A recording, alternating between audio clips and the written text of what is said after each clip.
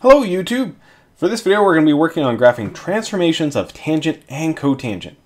As you'll see pretty quickly, this is very similar to graphing transformations for any trigonometric function, and we'll be looking for a lot of the same stuff.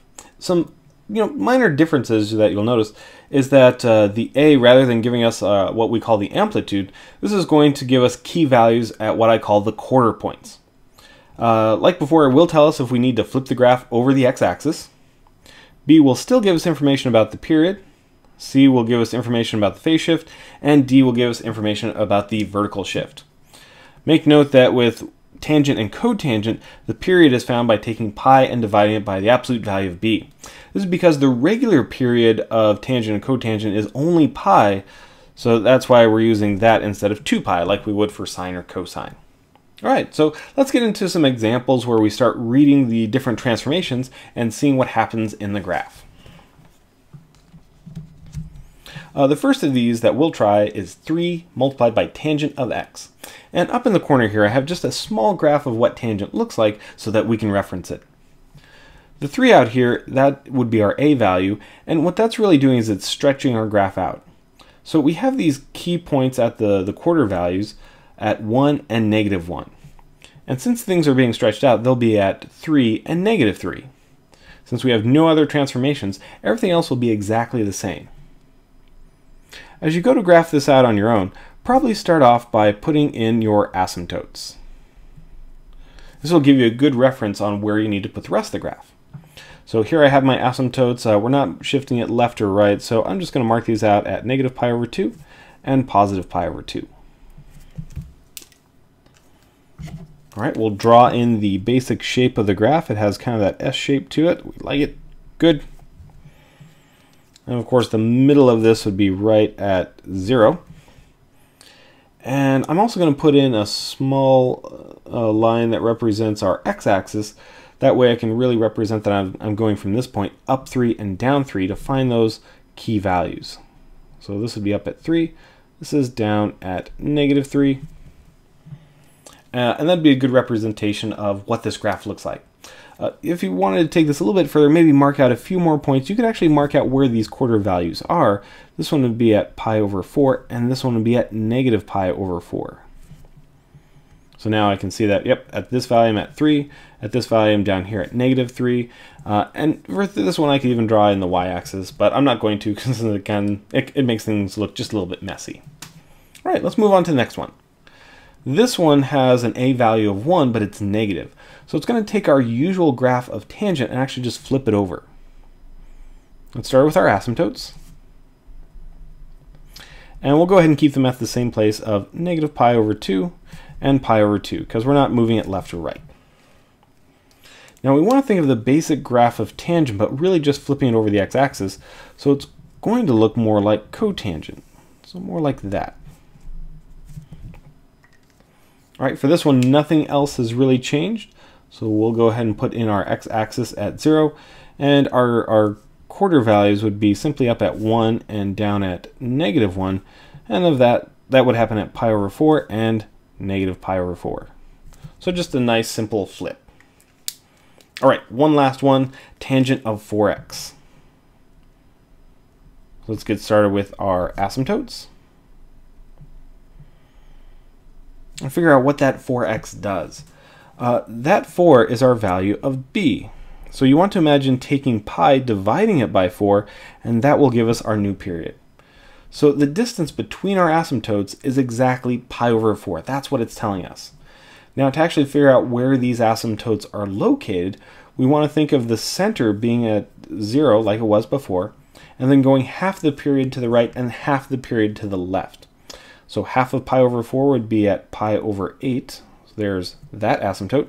And half the period the other way would be at negative pi over 8.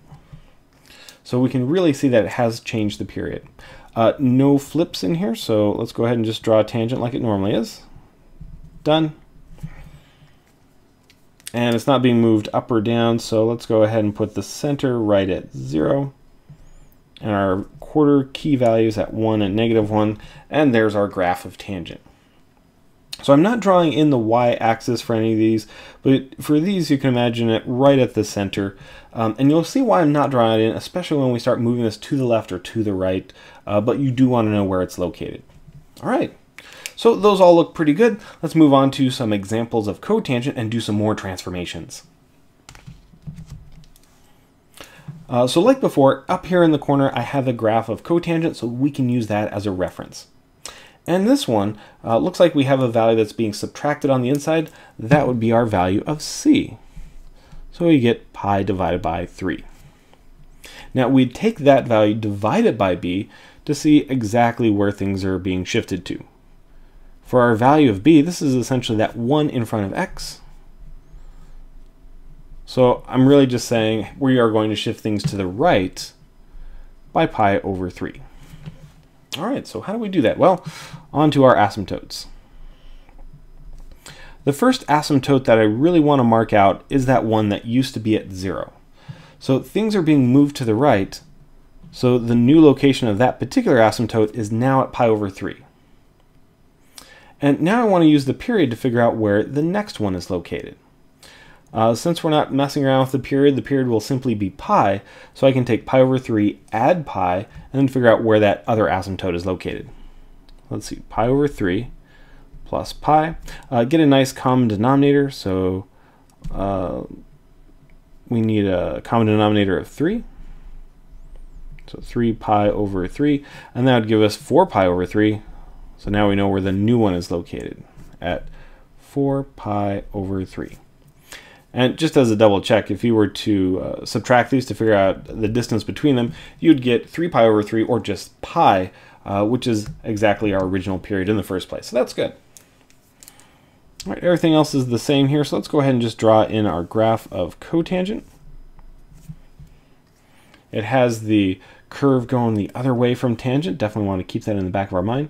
The center of this is right along the x-axis, so that's at 0. And our quarter values, up 1, down 1, would be exactly the quarter points in here. Not bad. Now, of course, we haven't really marked off a whole lot on the x-axis, but you could by simply using your period and adding and subtracting appropriately. So we added pi to get all the way over here, but if we added just pi over 2, we'd be exactly halfway. So pi over 3 plus pi over 2, that'll figure out where it actually crosses the x-axis here. Common denominator for this one would be 2 pi over 6 plus 3 pi over 6. So it looks like it hits at 5 pi over 6. 5 pi over 6. So the entire period is pi. We added pi over 2. If I add pi over 4, then I'll figure out this first quarter value. Pi over 3 plus pi over 4. Common denominator here, 4 pi over 12 plus 3 pi over 12. Looks like it happens at 7 pi over 12. Not bad. All right, let's do one more transformation and then get into those harder examples. So with this one, we have our asymptotes, but I don't have any shifting left or right. Our c value is simply 0. So you can imagine our asymptotes being at the exact same places that they were before. So if I'm just doing one period here between 0 and pi, nothing's going to change.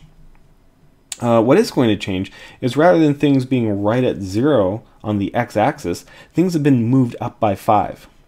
So I want to imagine my center point, where I've usually been building these things, and really think of it not at 0, but this thing's been moved up. It is now at 5. All right, and now that I have that, let's go ahead and sketch in our graph of cotangent. It looks something like that. If we want some more values in here, let's see, I'd end up with pi over 2. This would be pi over 4. 1/4, 2/4, 3 pi over 4. It looks good. And so now I know where my quarter points are located.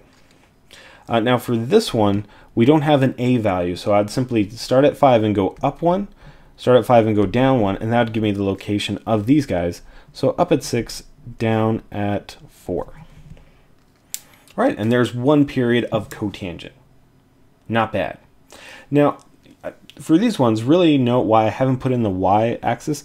Like for this one, it has a y-axis, but it's actually over here if you want to mark it in. This one also has a y-axis, and it happens to be right here, but I'm trying to emphasize where that asymptote is, so I haven't really drawn it in. All right, on to a difficult example. For this one, we have lots of different transformations in here, so we want to spend just a little bit of time figuring out what all of these numbers are doing, and then carefully plot them on a graph. All right, let's start off at the beginning. Let's start off with A. A, we get a value of 2/3, and that's the number being multiplied right in front of tangent. It's positive, so we're not flipping it, but it is going to affect where our key values are, essentially up 2/3 or down 2/3. Moving on to B. B is the number in front of X, so it's simply a 2, and it helps us figure out our period by taking pi, dividing it by 2. That way we know how often it cycles. All right, so we got B, on to C.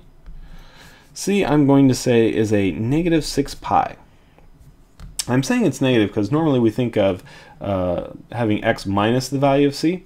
Since it's positive, I'm thinking x minus a minus 6 pi, and sure enough, that's why I'm getting that value. Okay, so that looks pretty good. This is for our phase shift, so we want to take the value of c and divide it by b. So I get negative 3 pi phase shift, or I could say to the left by 3 pi, and that'll work out just fine. All right, so we have that. Now what else do we need? D, how far up and down are we going? These are things added or subtracted on the outside. I have a negative 2, so we are going down 2. All right, so that's a lot of good information. Now let's get into graphing it.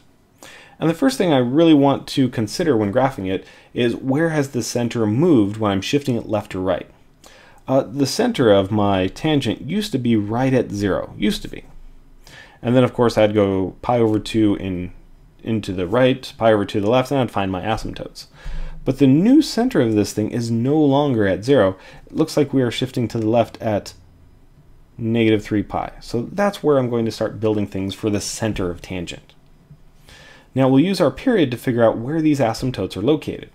Keep in mind that the entire distance is pi over 2. So if I just want half that distance, I need to chop the period in half. So we would think of pi over 4 this way and pi over 4 that way. All right, let's do that. So negative 3 pi plus pi over 4. So this one will need a common denominator as well. We'll multiply the top and bottom by 4.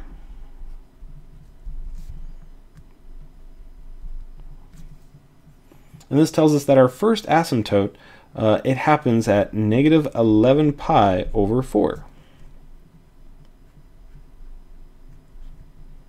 Not bad. So we can also do this and subtract pi over 4 and figure out where the other asymptote's located.